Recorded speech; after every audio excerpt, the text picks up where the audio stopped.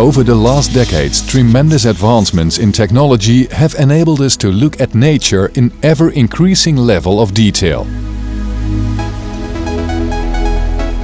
The latest development is nanometer-scale secondary ion mass spectrometry, also known as NanoSIMS.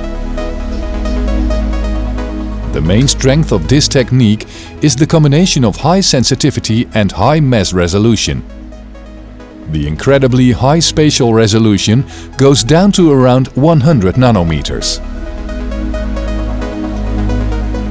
The basic principle of this technique is quite simple.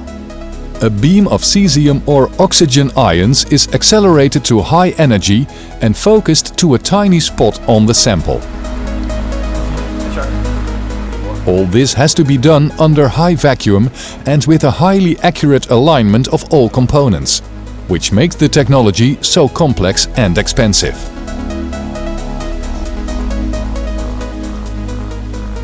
Recently, we have used NanoSIMS to study the metabolism of very intriguing filamentous bacteria.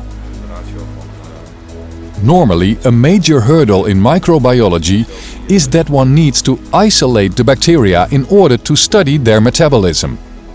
The advantage of using NanoSIMS is that we did not need to do that.